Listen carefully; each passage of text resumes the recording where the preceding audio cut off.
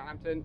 We're down on a Predator 74, boat 347, just coming out of Ocean Village for a lovely run back up to Swanwick Marina. Just spin the camera around so you can kind of take in what we're seeing at the moment. We've just left a rather tight berth back in the corner there next to the Harbour Hotel.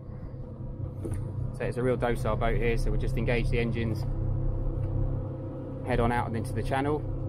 The boat does about 6 knots as soon as we put it into gear, so we just have to walk it out on the engines, taking everything nice and steady.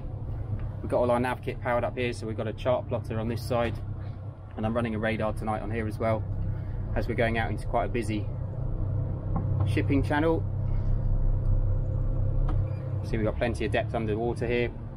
This is our autopilot control here, so we can just see what our rudder's doing. MAN gauges here for the engines, so we've got a pair of the larger 1900 horsepower engines.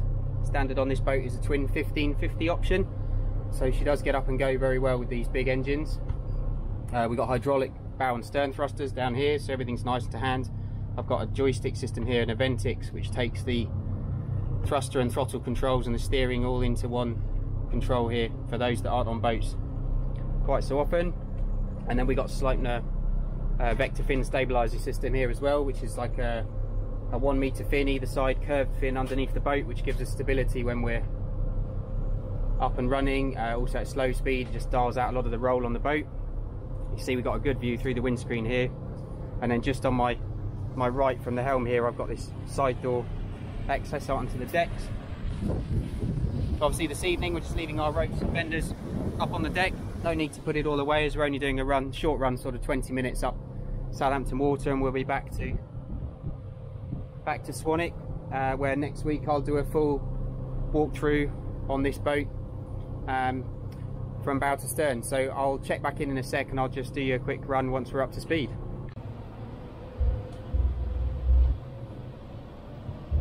Here she comes, turbo spooling up. See the speed coming up here from fast displacement up to a planing speed. Immediately we're up to 20 plus knots, effortless. Boat stays very level coming out of the water. It's very quiet here, even with those two 1900 horsepower engines behind us. Just spin round, all the noise really far into the cockpit there. And that's a good speed for cruising, so we're burning around 250 litres an hour at that 23 knot speed there.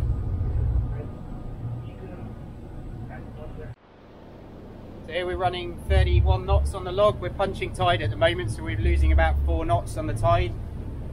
Just stick it into some turns. You can appreciate, despite the size of this colossal boat weighing in around 60 tons, she really does perform well.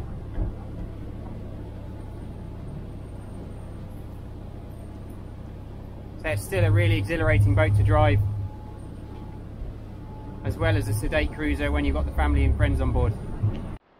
So here we are arriving back into the Hamble River. See, we're back onto a 6 knot speed limit.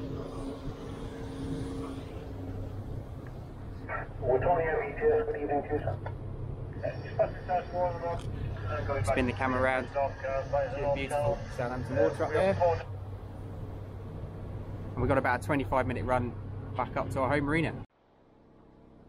So here we are arriving into Swanwick. See the marina here on the right. Just using our controls gently to walk the boat forward.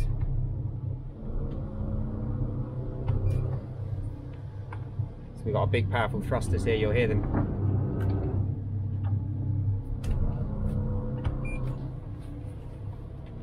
And we can do a few things like look at flags on the front of the boat here, and the little wind indicators up the top of the mast, just to see where our wind's coming from. We obviously know our tide's coming in at the moment, so we're just going to use those factors. We're going onto this hammerhead berth here, just off to our starboard side.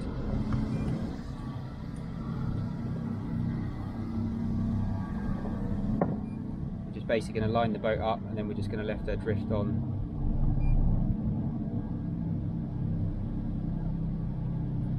We've got about 30 metres of pontoon here, so plenty of space for us here with just 74 feet. So the boat's just doing 2 knots, taking everything nice and slow, So real one finger in and out of gear controls here. So if I bring my port engine into astern here, using my bow thruster, we can start to walk the boat in.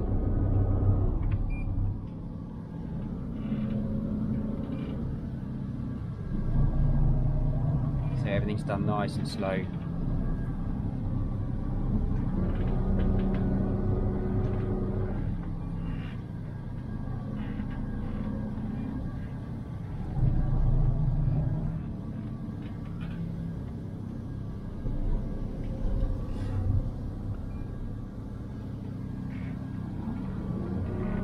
Just going to let it drip on here. So just checking my instruments. I've got great visibility out the side door here, so we can just watch the boat. So we're coming in nice and parallel to the pontoon here. And we're just going to let our nose overhang the front slightly as we've got another boat to put on this berth. Tomorrow, as we get ready for a show that's here in a couple of weeks' time,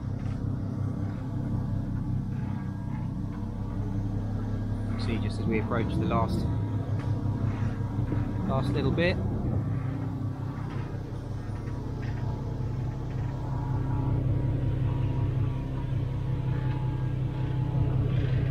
So use the conditions just to make our life easy, and we've arrived.